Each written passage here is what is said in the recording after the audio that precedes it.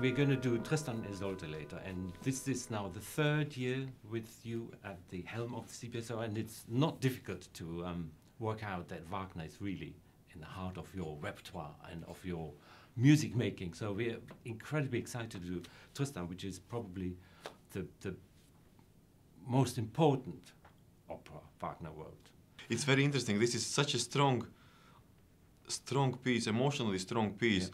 Yeah. And I must say, I talked with Tillemann, for example, about Tristan, and he told that he conducted Tristan for many years, and then now he put it away, and he will take it again in the Bayreuth, because it's the reason why he put it away. It's so strong music, so exhausting. Yeah, it takes so much emotionality. You just can't. After that, you just can't breathe. Almost. Escape, it's so. Yeah.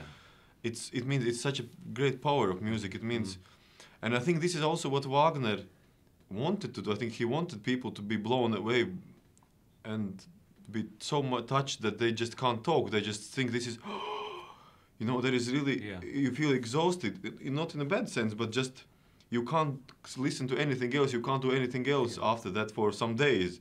And I think this is one of these pieces where it's so strong. And of course, I love Wagner very much, and I think I'm so grateful that orchestra are agreeing to play Wagner's music, and as we started, of course, last year with Lohengrin.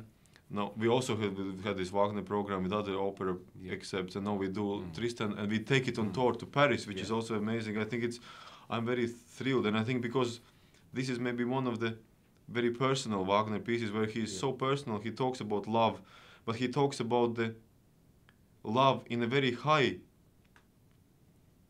I can't say standards, idealistic, because sometimes what we think is love, it is actually egoism. We think, well, I love you, but I love you only if you do what I want, you know, or I love you because of that and that and that. But actually, love, if you really love, there is not because, it is just, it's a really love. You know, when God loves us, it's a self, it's a somehow, it's a non-egoistic thing. And I think he is feeling, and this is a, because he wrote somewhere, perfect love. He wrote somewhere in the overture, I read that although he doesn't believe in these feelings or something like that, he still wants to write an opera for this extremely generous and amazing feeling, which is love. But he doesn't really honestly not trust, but believe that these feelings really exist between human beings. Yeah. When we are going to play it on stage, without stage and without acting, do you feel it's going to be, the approach will be different? And then when you do it with an opera company, with an orchestra in the pit? You know, I think it's, I mean, for me, firstly, because, you know, of my great love to orchestras, to CBSO, I love performing anything.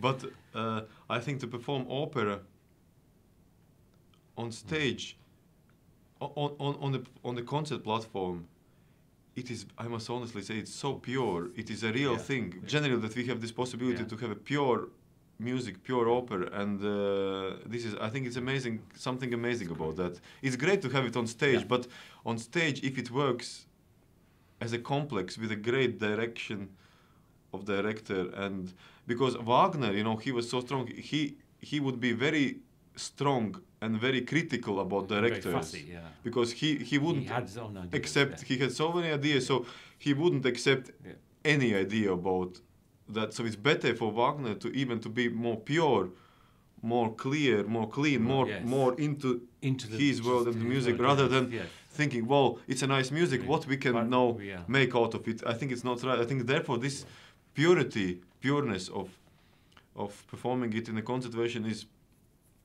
great. And particularly, I mean, I'm so thrilled after, I remember Bohème, what we did, a concert version, then Lohengrin. It's so great to be, you know, with, you know, and I think maybe I'm wrong. What do you think? I think it's interesting for orchestra to play opera. For us, it's such a treat because we never get to do it, and then finally we're going to play the whole of Tristan, and everybody's so much looking forward to it because we don't normally do it. The same was with Lohengrin. I never played the whole Lohengrin. You know, the thing with the triplets and the cellos and where there's a study by David Popper. Written specially for that, and we all learned this study, but I've never played this. And now finally, actually, I mean, that is just a little side. But the real thing is that it's such fantastic music, and if you're not in an opera orchestra, then you don't get to play it. And this way, we have the best of both worlds. And the ending of Tristan, it ends. You just, I think you can't applaud for several minutes. It's like Mahler Ninth Symphony ending. You just, he transforms you to the world. That at that moment you are okay to die. You made peace. You make peace. Yeah. You understand the fact of death. You think, well, actually, I accepted the fact of death for some minutes at the end of the piece. Then it fades, luckily. Luckily, yes.